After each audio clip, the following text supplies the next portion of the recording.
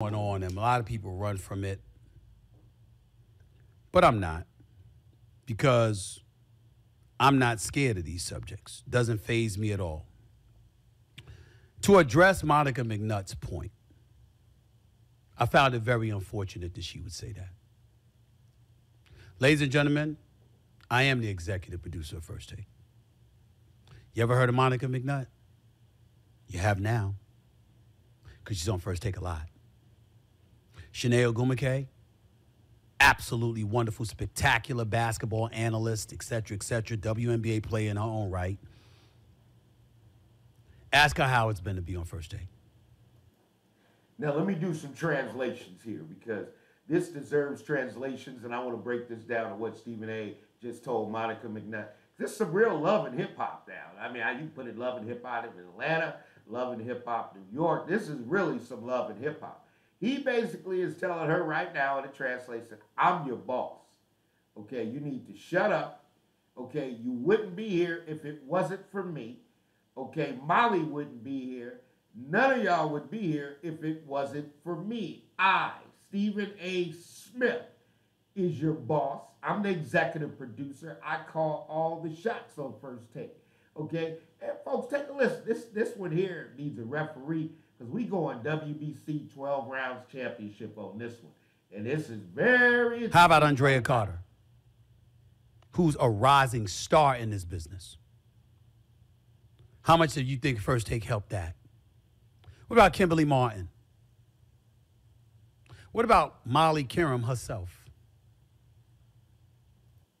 Now, did Stephen A. just take the whole card to Molly Kiram? Okay, and basically what Stephen A. is doing right now, this is the Money Mike Syndicated Radio Podcast. We're powered up by Fanatics. Folks, what Stephen A. is doing right now, let me just kind of share with you. He is taking the full power card over the top of everybody that's on television. He is basically telling everybody that comes on First Take, none of you would have been anything unless it was for me.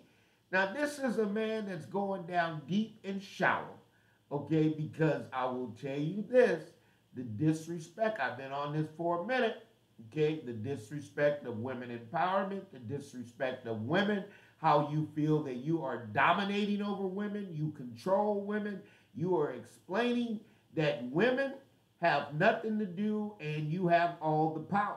And that is a bad place to be. I learned that. I coach women's basketball. I had two great friends check me all the time, Coach Belita, Coach Sheila. Hey, you out of line, okay?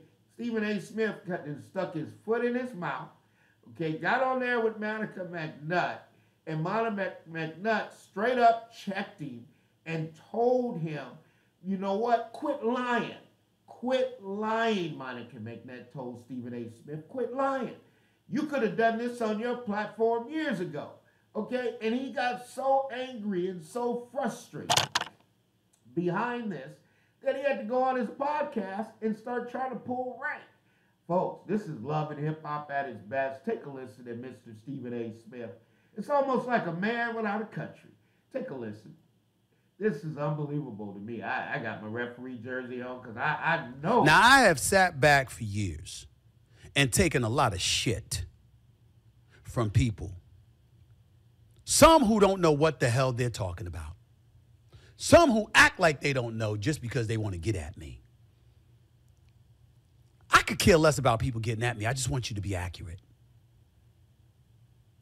And it is highly offensive to me when somebody implies or flat out states, like Monica McNutt did this morning, which was factually incorrect.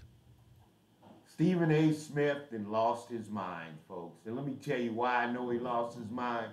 Because, you know what, Carrie A. Champion, the other co-host that used to be over there. See, this is the problem when you get some people that get ahead of themselves, okay, and they get ran out of their territory.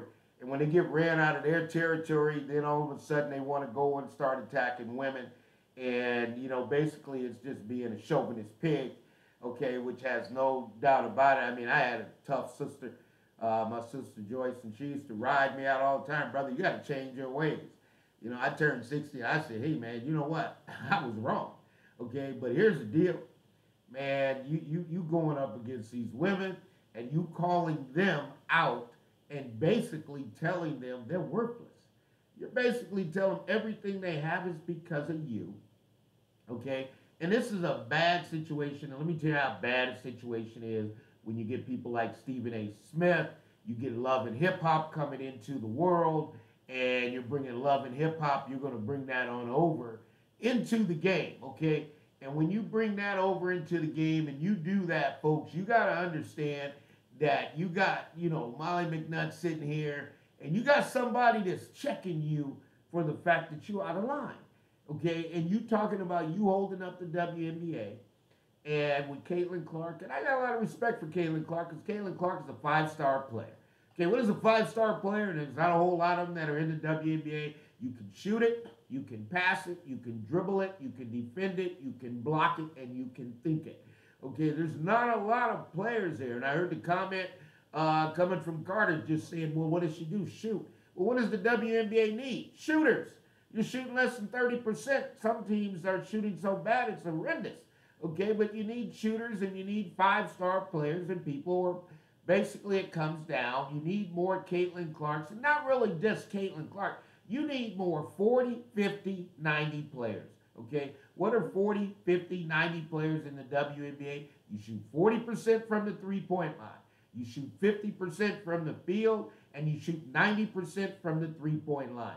That's what the WNBA wants. That's the type of player the WNBA needs to be successful, because the game they want to put on the court today is displaying the shooting from distance, the passing, and understanding the manufactured offense that are on the court. So to put it as to Caitlin Clark, here's the problem when you do what you're saying, or Stephen A. is saying for Caitlin Clark, or what Monica McNutt is saying, and she clearly said it. If you haven't seen it, take a listen.